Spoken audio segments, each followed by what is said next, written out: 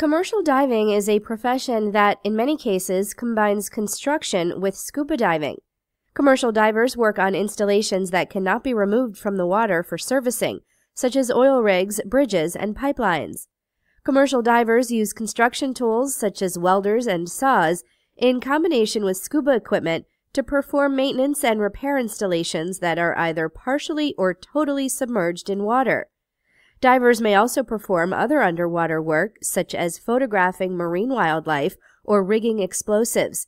They often work long days and typically spend weeks at sea on a job.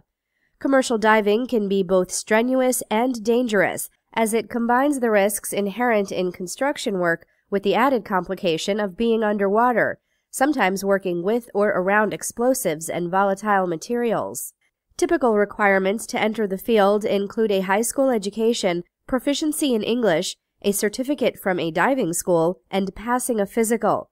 Mechanical abilities and strong swimming skills are helpful. Commercial diving offers both physical and mental challenges, but the work is often exciting and the pay can be lucrative.